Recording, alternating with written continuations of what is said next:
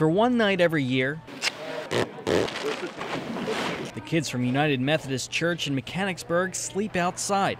It gets really, really cold at night, like in the early morning. On the ground, in these cardboard boxes they made from scratch. Stay in your box and make sure you have a flap so the wind doesn't get in it. It's a small taste of what it's like to be homeless. It takes them out of the constant environment that they're in with their electronics and stuff and makes them realize the value of even just a bed. They're given one hot meal throughout the night. No cell phones or electronics are allowed. I'm doing it for the homeless people to experience what they experience and put myself in their shoes. They even took to the streets. Help the homeless! To collect money, which will then be donated to homeless families. Having to sit right next to Thanksgiving when you're eating a lot and maybe out at Black Friday buying a lot, that it helps them to recognize that you don't need that much, but also to realize that other people don't have that much.